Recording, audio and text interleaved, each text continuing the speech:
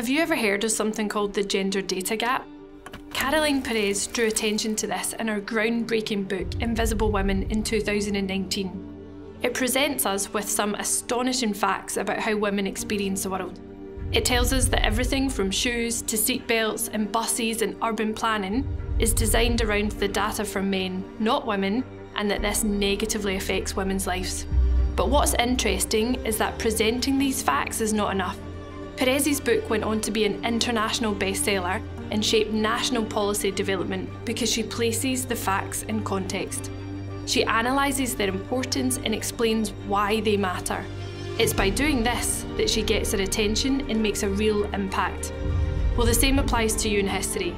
Facts matter and you need to know them, but unless you can develop them through analysis and explanation, your impact might be a little underwhelming, and so will your history scores.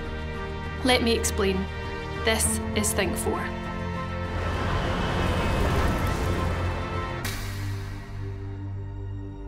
Being able to develop knowledge with analysis is vital. Analysis marks are broken up into basic analysis marks and A+ marks. Let's start with the basics. Let's look at this question. To what extent was the militant suffragette campaign the most important reason for the achievement of votes for women by 1918? If you stated that the suffragettes were led by Emmeline Pankhurst and her 2 daughters, then that is historically correct and does contain key facts. However, it does not directly answer the question on why women gained the vote. How about this? The suffragettes were led by Emmeline Pankhurst and her 2 daughters, and later adopted militant tactics such as attacking MPs and smashing windows of shops, including shops on Buchanan Street in Glasgow. This example again contains historically accurate key facts, but it now directly answers the question on why women received a vote by focusing on militant tactics. Knowledge marks are vital. Not only are they worth 6 marks, but your analysis must also follow on from it. If you don't get a knowledge mark, then it's very unlikely you will be able to gain the analysis mark attached to it. Once you have your knowledge point, you then need to analyse it. This may sound difficult, but you're simply explaining why that factor is important in terms of the question. There are lots of different ways to do this. However, I always tell my classes that in every analysis point, they must use that keyword, because. This forces you to explain your point in detail rather than simply stating it, which is where candidates tend to get caught out.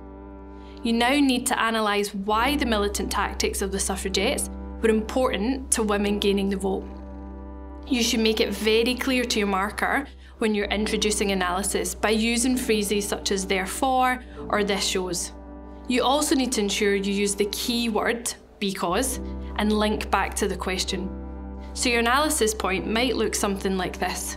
Therefore, the militant tactics of the suffragettes were quite important to women gaining the vote because they brought huge publicity to the cause, and the WSPU were constantly in the media. The tactics could not easily be ignored and brought the issue of votes for women to the top of the political agenda. It's up to you how many analysis points you include in each factor, but it really should follow your line of argument and evaluation. If you said that World War I was the least important reason for why women received a vote, then I wouldn't expect 3 analysis points explaining why it was important and the other factors only having 1 or 2 analysis points.